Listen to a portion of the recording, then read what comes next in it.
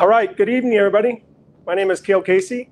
I'm one of the information officers with the Alaska Interagency Incident Management Team on the east zone of the Cedar Creek Fire. We welcome you to tonight's virtual meeting, and we're here at Mount Bachelor Ski Area. On behalf of Norm McDonald and our entire team and the Deschutes National Forest, thank you, Mount Bachelor, for hosting over 700 firefighters at this fantastic camp up here. We're going to go ahead and tell you a little bit about the camp so folks can jump online and join us. And whether you're watching live or on the rebroadcast, please put your questions in the comments. We have several public information officers from the Alaska team, from the Oregon State Fire Marshal's team, and also from Pacific Northwest Team 3 over on the West Zone monitoring for comments. Again, we're here at Mount Bachelor, and it's been a big deal for us to have this incredible facility. And we also want to thank folks for driving slowly when you're going by the snow parks, especially with all this smoke. Okay, without further ado, I'm going to go ahead and introduce our incident meteorologist, Chris Foltz.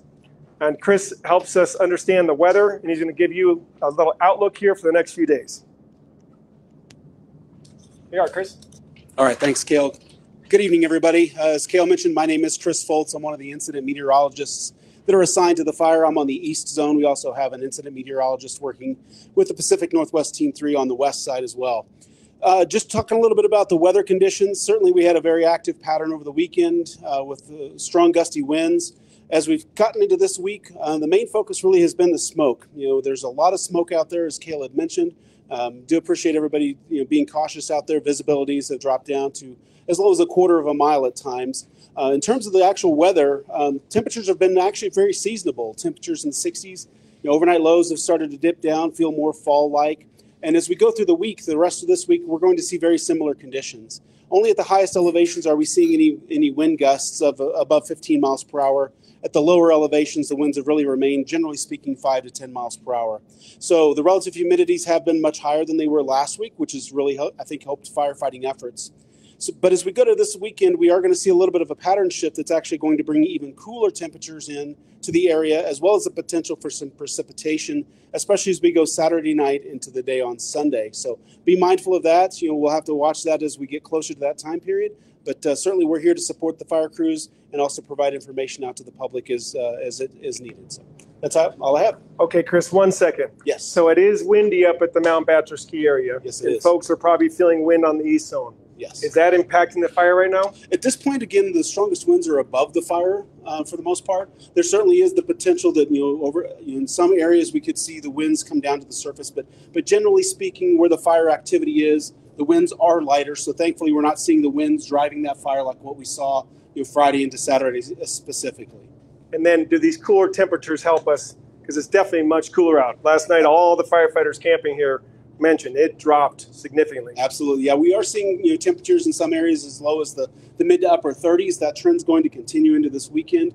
As far as where things are going and how those temperatures impact the fire, certainly the lower the temperatures, we do have that moisture still in place.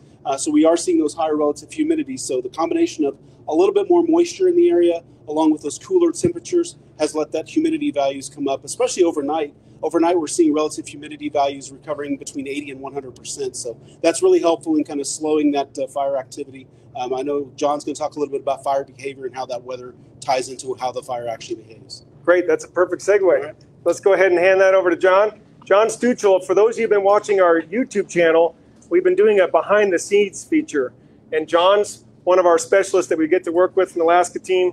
He has a lot of local knowledge here. And those of you who have been watching online and those special behind-the-scenes clips get to hear what he tells the firefighters every morning at 0600. Okay. Well, good evening. John Stuchel, Fire Behavior Analyst for the Alaska Incident Management Team. I'll talk about the fire behavior. We'll talk about the weather. It's all about relationships. There's 3 parts to fire behavior: fuel, weather, topography. So we've heard about the weather. These cooler temperatures, we'll get around with the fuels. Right now, with the cooler temperatures and the higher relative humidities, the fuels, they start out at what we call 1 hour fuel, which is basically a grass blade to a pencil, then 10-hour fuel, which is a pencil to a 1-inch stick, then a 1-inch stick to a 3-inch stick is your 100 hours, then a 3-inch up to 8 is 1,000. Those are the fuels we worry about and I look at. This season here, this summer, we had a long green season, but those fuels are really dry. We're still above what they call energy release component. We're still above the 90th percentile, which means that if you had a large fire, no action taken, it would become large, 90% of them. So that's where we're at, is we have super dry fuels, and then we've had the change in this weather pattern. This weather pattern really started at first, as you know, we were looking at the east winds. That's where the growth went to the west. And then all of a sudden it rapidly changed. As you know, in this country, this weather can change in a heartbeat. Sunday around 11 o'clock, we had noticed that we had weather changing.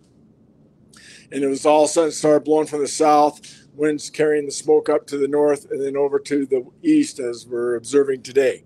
And that's really the pattern we have right now. What's really helping the firefighters doing all the work that they're doing out remotely along the edges, hardening that up, is in anticipation. The slopes and the terrain features are not real conducive to a lot of crews working in that ground. And particularly the biggest thing is, we talk about, one of my messages is, pay attention to where you're at in that terrain with the weather. How's the wind going? The other thing is, we don't have a real rapid rate of spread. It's been up to maybe 20 feet per minute, but we've had spotting potential up to over almost 7/10 of a mile with what they call probability of ignition, which means that if 100 embers landed on receptive fuel bed, how many fires would we have started? We started out at 70%, 75%. We're currently at 45%. And for a baseball analogy, if you're a baseball player that hit 45% of the time, that's a 450 batter. So you'd be doing real well. But that's generally the message right now, is we're getting to do some good work because of this weather. RHs are going up. So then the live fuels, those 1 hour and 10-hour fuels are going up, and then they go back down. We're back to normal again right now, but the RHs are expected. And with that, that's the message I give. Okay, great. And I'm going to ask one preemptive question. Okay. Because when that big west wind pushed the fire to Lemish Lake, it really has pretty much stayed here for some days.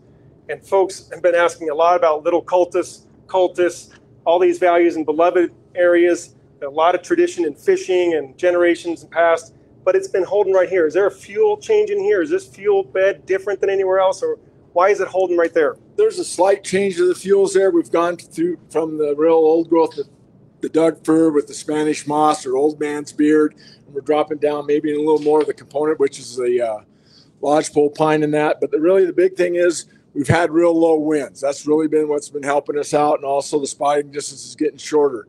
But as you know, we're on the east slopes of the Cascades. This is not a west slope fire. This is an east slope fire. So we're also going to that fall change. I've already said, doing a lot of initial attack up in Spokane, the transition's what gets you. So we've transitioned down.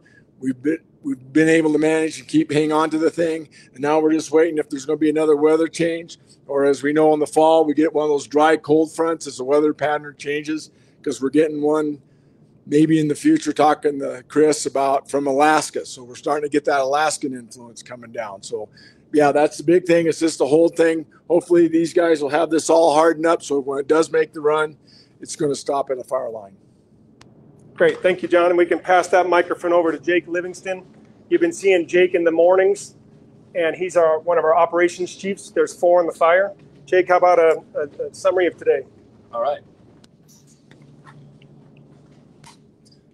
Good evening. My name is Jake Livingston, one of the operations chiefs with the Alaska team. I'll just start out by talking about how we're working to confine this fire. We're using a point protection and confinement strategy, using the road systems and some of the natural features out there, such as the lakes and lava flow up in this area.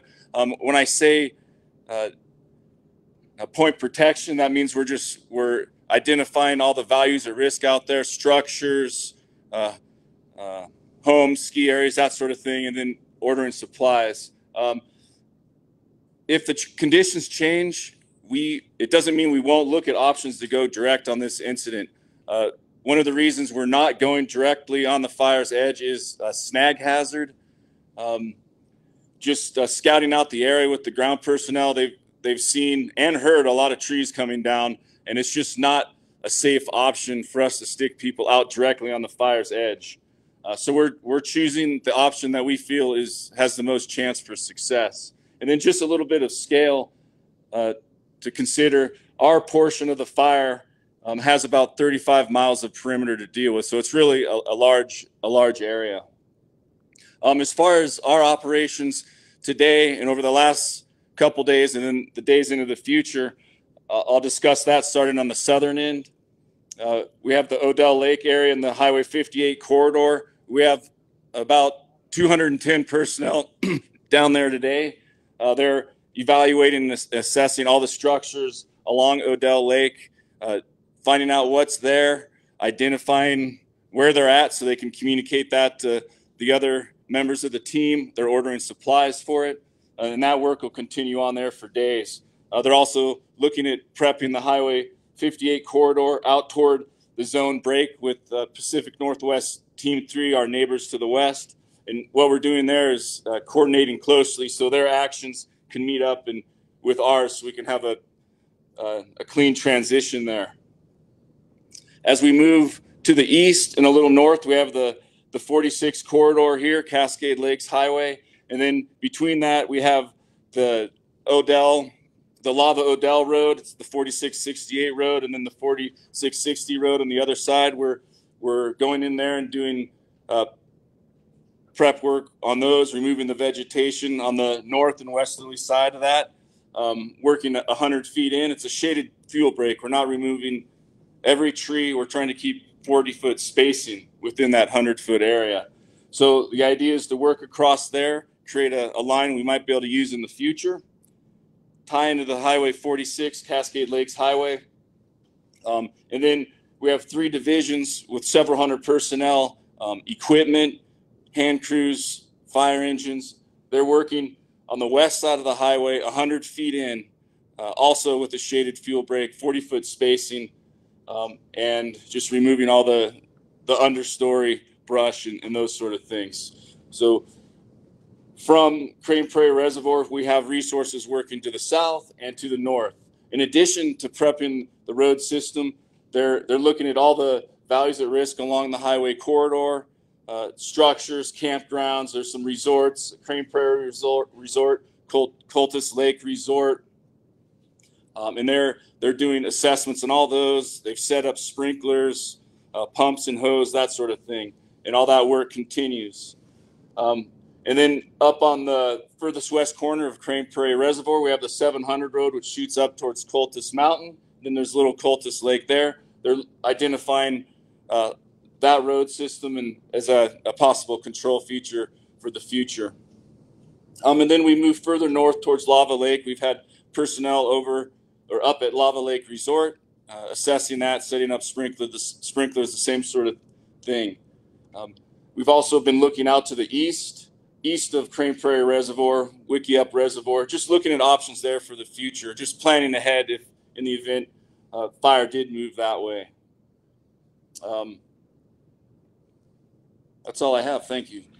Okay, I got a quick question for you. It's similar to John Stutzel's too, because when we first got the fire about 5 days ago, you had firefighters directly on the fire line and you were working this edge direct as a checking action. And it really has not moved that much from this area.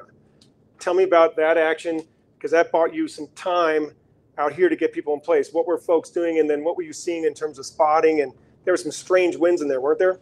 Yeah, so initially we were using the 4290 road, which goes west out towards Charlton Lake and then north Waldo. And we were working personnel along that southern edge of the fire and with aircraft further out to the east along there to slow progression so we could do prep work along the 4290 road. We were hoping to use that as a control line, but the fire did advance probably just under a mile to the south. So, and it went over the 4290 road. So that was no longer a viable option. The proximity to the fire edge and where all the personnel were working was too close, and then egress out of there if it got really active wasn't viable.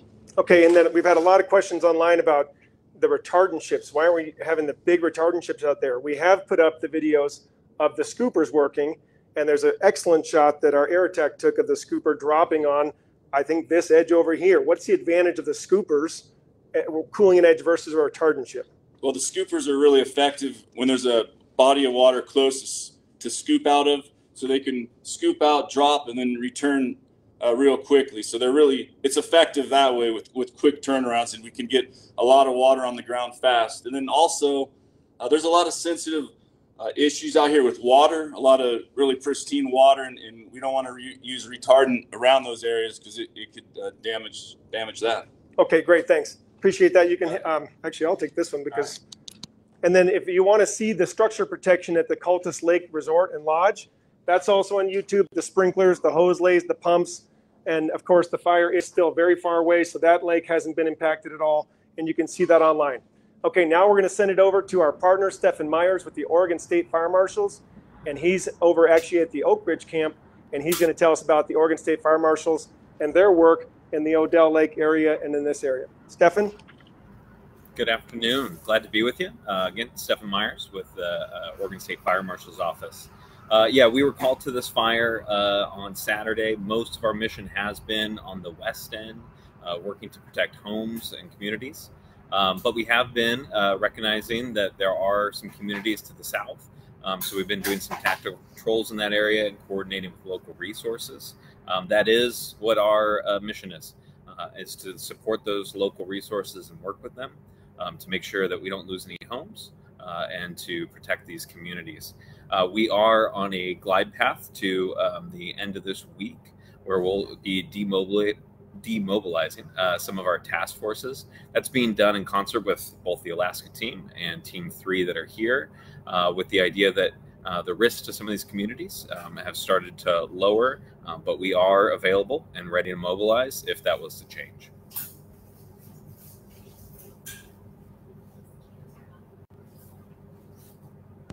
Great, thanks, Stephen. And before we move on to our sheriff partner's office, when the Alaska team first came down here, we had some members of the public make comments about how unusual it might be to them to have the Alaska team down here. Well, this team is no stranger to Oregon. We were on the Bootleg Fire last year where we worked with Stephen. We've been working with the Oregon State Fire Marshals for many, many years. And in fact, we keep in touch in the off season. That's how close the fire family is here. We're gonna go ahead and move it over to our Deschutes Sergeant, Nathan Garibay. Nathan? Yeah, good evening. Thanks for joining us. I think the update we have tonight is, as of today, and I believe the Deschutes National Forest may be able to speak a little bit more to this. The Deschutes National Forest did update their forest closure, and that forest closure aligned with our areas that had been under evacuation notice. So at this time, just to avoid confusion, we've really transitioned to their forest closure as opposed to our evacuation. So if the circumstances indicate that we would increase evacuations around that immediate area, then we can do so quickly. But at this time, through coordinated effort with the Forest Service, the incident management team, and the Oregon State Fire Marshal's Office, I think there was some agreement that this would be the cleanest and probably most sensible way to communicate what areas people should avoid. I would like to just go back around September 1st, we initiated the first evacuation notices as a result of the Cedar Creek fire in Deschutes County, and that was done jointly with Lane County Sheriff's Office. Over the last 12, 13 days, we've expanded those evacuation areas based on threat to populations. I would say that this area is all national forest with a few private inholdings interior to some of those forest boundaries. And that does provide us some challenges to evacuation. Unlike evacuating a community of homes where you know where the homes are, this really required us to get out into the forest and try to find people. We utilized some tools such as wireless emergency alerts, which notified people through their cell phone whether they had been signed up or not. Now, the upside to that is we can notify people that might be visiting from this area and aren't signed up for our local emergency alerting system. However, the downside is probably some people in the Lapine area did get that notice. So it's really important when you get those emergency alerts, particularly the WIA alerts, that you look at that message and make sure that it applies to you, because unfortunately we can't quite geo-target it as well as we would like. But we utilize that tool, both Lane County and Deschutes County utilize those tools at different times over the last almost 2 weeks to let people know out in the forest and the wilderness areas that they needed to evacuate. And it was also a really concerted effort by a number of agency, Forest Service personnel, sheriff's deputies, and to locate and identify people that might have been in harm's way in those forest areas. So that I think that's all I have for an update, unless there's any questions. Okay, great. Thanks, Sergeant Garibay. We'll go ahead and bring you in at the end if we have questions for you. And now moving over to Lane County, Sheriff Cliff Harold. Sheriff Harold. Good evening, everybody. With respect to over here on the west side, the weekend provided us quite a lot of activity when the weather was pushing the fire this direction, and required significant evacuation level adjustments, using all of those sorts of tools that Sergeant Garibay just described. And then thankfully we've been able to reduce those. So today we made another reduction for the cities of Oak Ridge and West Fur, getting them back down from a 2 down into a 1, with the exception of areas that are closest to the fire. So there's a band of zones that are on the east side of Oak Ridge and closest to the fire that remain in a 2. So we're wanting people to continue to have that be set frame of mind, be ready to leave on a moment's notice if weather changes and causes us to have to do that. But thankful that we've been able to reduce things down, get folks back into the town. Evacuating the entire cities of Oak Ridge and West Fur over the weekend went really, really smoothly because the community just responded really terrifically. And I just continue to be thankful and impressed by our communities and the way that they respond, the way they look out for each other. And the relationships with the fire teams, with our friends at the Deschutes County Sheriff's Office, super thankful for great relationships as we work through these things. So with that, I will stop. Thanks.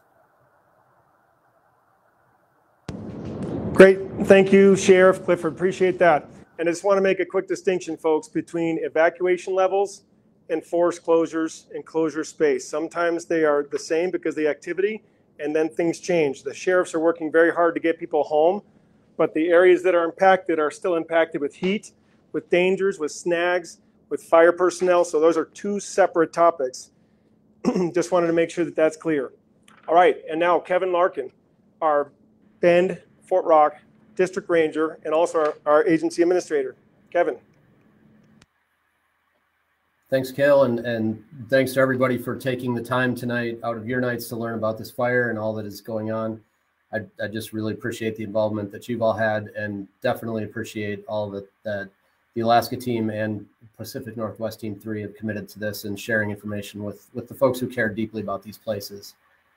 As you've heard from us, this has been a complicated fire from the start. It's defied a lot of the more simple tactics and strategies that we might take on and we would want to take on to go after suppression fires such as this.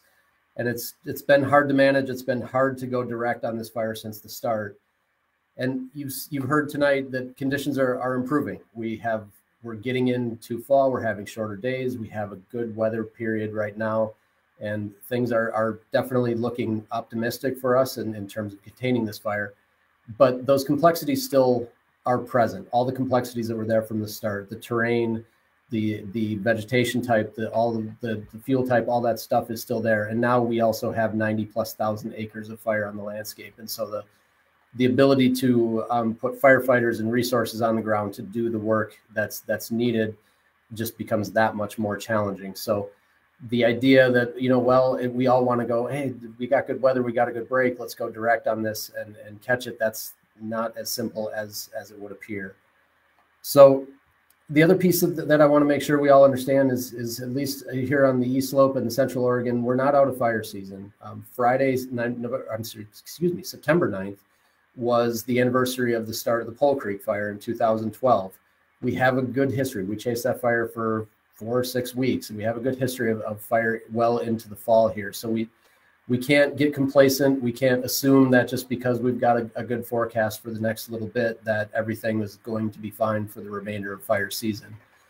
And so with that, the Alaska team has a really great plan. They have a great plan to make sure that we do what's right for this fire, and we keep everybody safe. We keep the fire out of all those areas that we all care deeply about, that we all really, really want to go spend time at next summer. Like I can't wait to go have a beer on the deck at Cultus Lake, just being honest. So they have a great plan, and we need to help them out. We all need to help them out to be able to execute that plan. And so you'll see a little bit of an expanded footprint in the forest closure on the Deschutes National Forest right now. It's going to go a little bit to the east into the Twin Lakes area and some of the areas around Wickiup, and then down toward the south. I've seen a lot of comments here about referring to areas down near Willamette Pass and down toward Odell Lake. And we're just trying to give those folks the maximum space and time they need, because they're doing some dangerous work, some heavy equipment work, and a lot of things that can get people in trouble if you're kind of getting yourself into the wrong place. So we just ask your patience, ask you to abide by the restrictions that we have and the closures that we have. We'll open things back up just as soon as it's safe for people to be back in there, but we just need a little bit more patience going forward for now. So with that, I'll pass it back to you. I just want to say thanks to everybody for all the time and commitment to this, and we really appreciate it. Thanks, Cal. Great, thank you, Kevin. And next up, from Alaska, our incident commander and chief of fire and aviation back home. No stranger to hunting seasons being closed and trying to get them back open. No stranger to major road systems being closed. We only have a couple, and trying to get them back out open. Norm McDonald. All right, afternoon or evening, everybody. Thanks, Kel. Good intro. Yeah, one of the things I did want to point off is our team is just really happy to be here. In Alaska this year, we had a record fire season. We burned about 3.5 million acres. We imported 27 teams just like ours, and over 3,000 firefighters. And a lot of those came from right here, Region 6, Oregon and Washington. So, Cal, when we got the order to come down here, we could have not been happier about returning the favor, come down here to support both the Deschutes and the Willamette National Forest, and more importantly, or just as importantly, the communities around here. A lot of the firefighters that came up and helped us this summer are right from these communities, Bend and Oak Ridge, and that's where they're out of. That's their backyard. So we're glad to be here. We've been engaged here for 5 days. We came right in as Northwest 6 was having their hands full on that east side with the winds. We were able to come in right behind them, take that load off on the east side, and get right to work. So as Jake pointed out, a lot of good work done over there, a lot more to do. But we've really got a good strategy, I feel, that we're going to be the most successful, and that's the one we picked. As was pointed out a couple times here, we've got a little lull in the weather over the next week. So that's our chance to take advantage of that, reinforce those lines, really get everything set up. Because one thing we know, and as Kevin pointed out, fire season is not nearly over here in this part of the state. So we want to make sure over the next week we are getting everything done that we can to be successful. That's working on that 46 corridor, working around the structures on those lake communities, getting as much prep work done as we can. So as that weather changes and the fire behavior changes, we're set up for that. Last thing I want to point out is we've been down here 6 times over the last, since 2017. So we've worked with a lot of these teams around here, a lot of the folks, a lot of the hotshot crews, they're folks we know. We're really lucky to have just to our west, Randy Johnson and the Pacific Northwest Team 3. I've known Randy for a long time. We've been talking a lot over the last couple of days. And the one thing we both have agreed on, this is we got 2 teams here, but it's one fire. We're going to make sure we put the resources we have where we need them, when we need them. If that's on the west side, if they're getting another east wind event, we will move resources over there and help Randy out and those communities. And in return, when it's our turn, wind switch, he's got stuff he's going to share with us so we can make sure we're the most prepared to do the best job for the communities around here that we can. So with that, I think Randy's on the line. He was going to introduce himself and his team. Kale, I'm going to turn it back to you, and I'll be around for any questions you all might have. Thank you. Okay, great. Thank you, Norm. And we're going to go into our question and answer section here. We do have a member of Pacific Northwest Team 3, Stan Hinatsu, I believe, Sandy, and he'll be able to answer questions. But we're going to start with weather, because we always do. Everybody wants to know about the weather. Are you going to speak for Chris? Okay, so with cooler temps and potential rain, is there any hope within the next couple of weeks in Central Oregon for clean air? The biggest thing about the clean air and this cool temperature is with those winds, if you look at the satellite, the winds are coming from the southwest, and what it is pushing it up. And it's actually doing a big S, but it's covering our area here. So one of the things I always like to say is wind's our friend, because actually one of the reasons there's smoke, you're not getting a lot of movement of fire, but we have a lot of interior fuels that are cleaning up. It's called the consumption theory. So we're actually cleaning up that fire inside the thing to realize that we won't do that. But really the smoke is just pulling out, and it's going to hang over here. We're in camp. We've been back and forth on the smoke, watching the smoke rise, smoke drop back down. So it's hard to say what that is.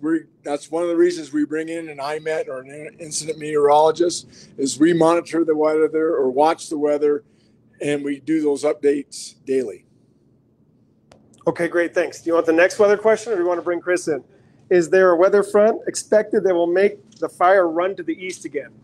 And very understandable. That's a scary event when they move that far east. Yeah, absolutely. So as far as the weather, like I said, we only feel confident about looking at the next 7 days. And so certainly we can look at weather models that are further out, but the further out you get from the time that the weather model was run, the less reliable it becomes. So we really do try to focus on the near term, the next couple of days for operations, in terms of, maybe through the weekend. So the next 7 days are really where we're focusing, because that's what's going to drive what the response from the fire, the incident management team and the firefighters. In terms of just briefly, I'm not seeing anything significant, like what we saw this last weekend in the next 7 days. I can say that. Like I said, we are expecting some precipitation this weekend. We're still yet to see exactly how much, but I'm hopeful we'll get at least 1/10 of an inch of rain across most of the fire. I wouldn't be surprised if we see, a little bit more in some pockets. So again, that's not going to knock the fire out, but that's certainly going to help the firefighters, continue to push forward with the efforts that they've got to try to, to do their job and get that fire under control. Okay, great. Thanks, Chris. Let's pass it over to Jake, because now we can combine those questions for Jake. Now that we know that in the next 7 days we don't have a major east wind event predicted, do you think the fire will come back east to Wickiup or Twin Lakes area?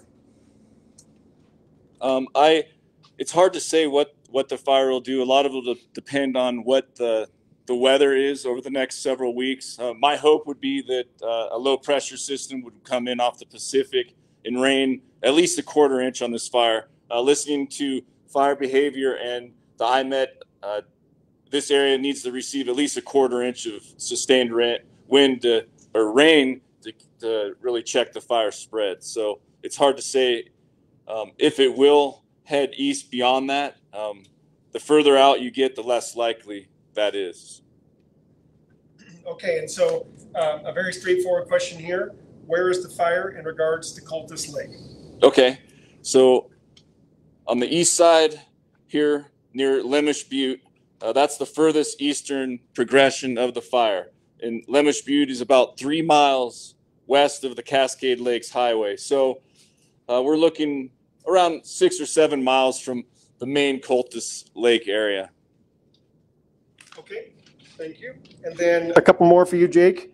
And these are great questions, and then keep them coming too, because they are getting answered also by our information officers. How much of a fuel break are you making on the Cascades Highway, Highway 46? Okay, so our specifications for our fuel break along the Cascade Lakes Highway, right now we're just working on the west side of it, and we're going 100 feet in off the edge of the road. We're removing every tree within 40 feet, so that creates a shaded fuel break. We're also removing all the leaf or the timber litter underneath, and then shrubbery, brush, that sort of thing. Okay, great. Here's it's not as straightforward one as people think, but because we went from a containment to no containment, that was incredibly confusing and is incredibly frustrating. Because people look at this and they say, how do you go from 18% to 0%? The only way to understand that is to understand firefighting, right? You have to have an anchor, you have to be able to flank, you have to have something to hold on to call a percentage point. So now we lost that when the fire grew. So that's fact, because we got to 0. Yep. What are the requirements to start regaining containment? Well, the requirements would be a weather change. So we'd need, like I said, 1/4 inch of rain. We did receive some rain yesterday, but it was not enough. It was a short-term thing. It'll dry out pretty rapidly, especially given the conditions of the fuels prior to that rain event yesterday. So in order to go direct on the fire's edge, we would need rain, and then we would need to assess the area to make sure it was safe to go into. We have assessed the fire edge here around Charlton Lake, Waldo Lake, and there are a lot of tree hazards there, and snags and falling trees are one of the largest hazards to firefighters out on the line. Okay, and that ties right into this important question, and I think you just started to answer it. Why is the fire, what's the leading question, why is the fire not being actively engaged around Waldo Lake? Well, we just didn't think it was a viable option just due to the tree hazards. We didn't want to stick people in there and have the chance that someone would get struck by a snag. We have used a UAS, a drone in this area to assess how much heat was still left on the fire perimeter, and then just to actually get the location of the fire. But when the UAS pilots were out there yesterday on scene near Charlton Lake along the road there. Let's break that down. UAS? A drone. Thank you. And this small drone, it has infrared capability. It's got a little camera so it can fly through smoke and then give us information that we wouldn't normally be able to get because of visibility issues with a larger aircraft. And what they saw was there was still active fire underneath the canopy of the timber. It was sheltered from the rain. And while they were on scene there, they did hear numerous snags falling in the area. So that was indicated to us that it was a valid decision not to stick firefighters in there for safety reasons. Okay, and here's a really good question for folks who live out in the Pine and much farther out than our immediate area. Talk a little bit about our PACE model, our primary line, and then our alternate line, and what gives people farther out assurance that if this were to jump, let's say the Cascade Highway, that there's holding features on the next section over. Okay, so I mentioned that we wanted to do, our actions were based on the highest probability of success. We evaluated going direct on the fire. We couldn't do it. We felt that building a control line along the highway was the best option. So we have the primary line, which is Cascade Lakes Highway 46. And then right behind that, we have the Crane Prairie Reservoir. We have the Wickiup Reservoir, and then Devil's Lake. So those are some features that already exist out there that are barriers to fire spread. So we just need to connect in between them using the roadway. And then heading north up toward Benchmark Butte, this area in here, Deschutes Bridge, there's a fuels project that was done locally. So that's another barrier. So we have the fuels project, the lakes, and then going down. So we have the road, we have these other natural features or unnatural, man-made reservoirs, but we have people out further to the east, Lookout Mountain area, just assessing the road conditions out there as viable options for control lines. And then I know you're the man of the hour, of course, because everyone's in operations. Let's talk about night shift. Do you have people working at night? Yes. So we started a night shift tonight.